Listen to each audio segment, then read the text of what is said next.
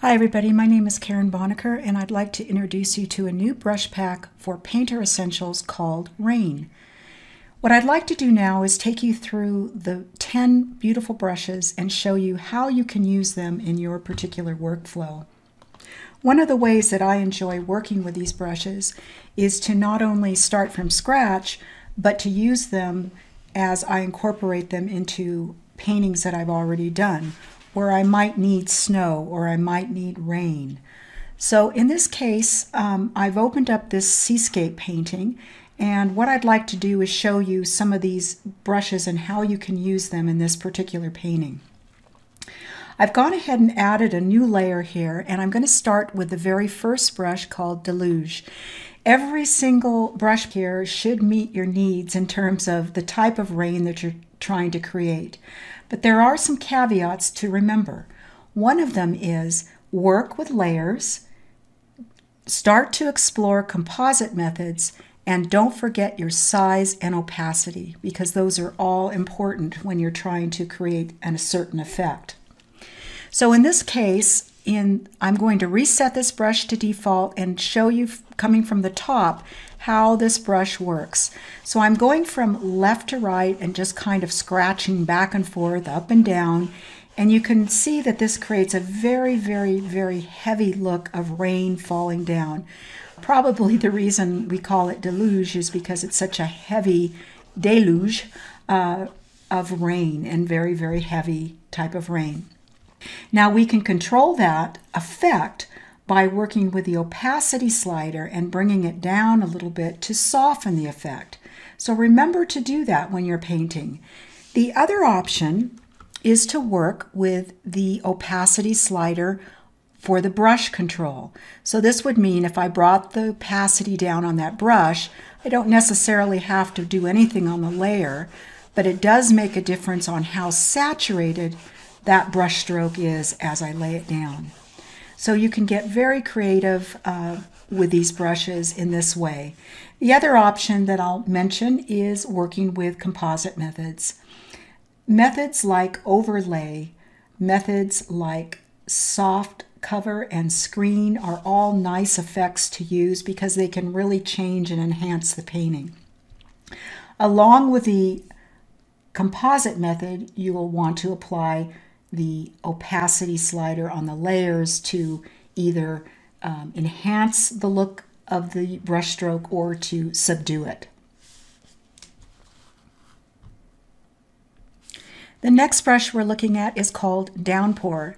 I'm again going to start on a new layer and work from the top here, and let me change that back to default so you can see that the way this brush comes in. And you can see that it kind of comes in at a slanted way, a slanted motion, and this might be just what you're looking for creating rain in your paintings. Remember also that you can work with the size option on the property bar of the brush. So if I wanted to show the effect of that particular brush in the distance, I could go ahead and lay in some brush strokes here and notice that they're coming in much, much smaller. And again, I can control that effect or that look by working with the opacity slider on the layers panel. The next brush is called Drenching, and this brush, I really like using this brush. It's really a pretty brush to use. It has a lovely kind of flow to it. I tend to use it from top to bottom, but the other way you could approach it is just starting at the left-hand side and moving directly over, and you can actually take it down and do something like that. And then, of course, play with composite methods and maybe screen, and then work with your opacity slider to change the effect of that brush. The next brush we're going to take a look at is called Pouring. And this one, in its default settings, and I'm just going to reset this brush again, this is one that I like using for distant clouds, maybe rain showers on the horizon. And what I'll tend to do is use my Alt key to sample a nearby color that I want to use for the rain, and then just go over those areas where I want the rain showers to appear. And maybe I want a lighter look up here. Maybe some rain coming up from the top. So I could go back and forth, up and down. So this is a lovely brush. And you can get very, very detailed on where you put the brush. Again, remember that the size indicator of the brush tip will also make a difference on how you apply this and where you apply it. The next brush is called Sheets, and this brush I like to use this one in its default size, but I also like to work with opacity.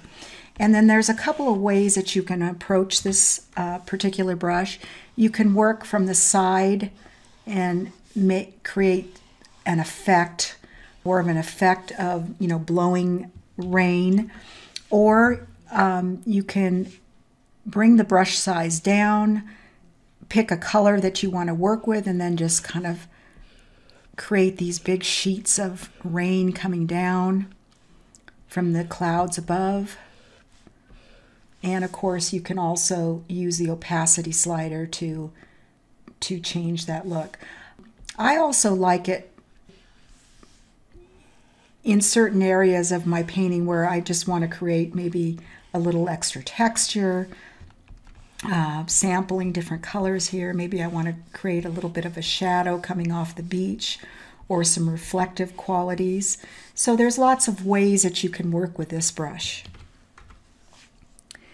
The next brush is called Showers, and this one again is a lovely brush. I'm going to reset it to default. Again, I would probably use my Alt key and use it very strategically where I want a certain effect. So if I'm looking for rain showers at the horizon, I could do that. So you can be very, very specific on where you apply it and for what. The size can also be increased. So if you're looking for a broader cover, you could just use long sweeping strokes to go across your painting to show that effect of slanted rain coming in. And that brush is Showers. The next brush is called Soaking, and this one is a very, very heavy brush. I'm going to actually take this brush to default, put it on a default layer with 100% opacity, and I'm going to work this way with it. So I'm going to go from left to right with long, long strokes. And again, this would be an approach that you could use if you wanted to create the look of very, very hard rain falling. Two things: the opacity slider can be applied here, so you can bring down the opacity to just soften the effect a little bit.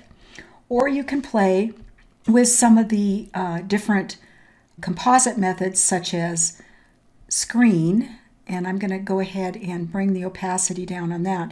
So you can see that you get that real effect of, really heavy falling rain coming down. So I like this one for that reason. I would also maybe use overlay blend mode, which would be another one that would be a nice effect for showing this kind of effect. I can break it up a little bit with a different color, just going back over it with white. So another beautiful way of working, another beautiful brush to create rain. That's Soaking. The next brush is called Squall, and I'll reset this brush. This one I really like using with layer opacity. I'm going to, again, put this back to default, and then I'm going to start up in the left-hand corner and just let this brush kind of flow across. This one is would be good for creating that very stormy look of, a storm coming in and rain blowing everywhere. And then again, you could soften that effect with the opacity slider, the opacity on the property bar of the brush, or even working with different composite methods. You can get some beautiful effects with that brush. And that's Squall. The next brush is called Tempest, and this one is more of an effects type of brush. I use it just to create, the illusion of maybe blowing rain, maybe just some showers coming through. Another approach that you can take with it using a smaller brush tip size is to use it, maybe in your, I would use it where the waves are breaking to create maybe the look of, little air bubbles and pockets of water.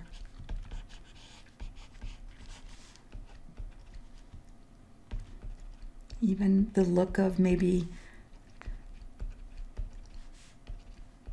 the waves crashing and breaking over, and the foam that's created from them would be another approach that you could use. That one is called Tempest. And the last brush is called Windy Rain. And this one I really like as well. The best approach for this one is if you're looking to just apply it in a certain area, just left to right or right to left, and then up and down. And you can create this really lovely rain effect. More of a kind of a broken up blowing wind type of effect with the rain. Again, it can be, use your opacity slider to soften the effect a little bit. And remember that you can always change the size of the brush and apply it differently in certain areas where perhaps you just want a very minimal effect coming through, and then approaching it with your opacity slider. So how I would do that is I would find about the size that I wanted and run it along the bottom of the area I wanted to apply the effect to, and then I could control it further with my opacity slider till I have just the right opacity there. So again, I hope you enjoy these brushes, and they'll be some of your go-to brushes for creating the effects of rain in either new paintings or existing paintings. So have fun. Take care.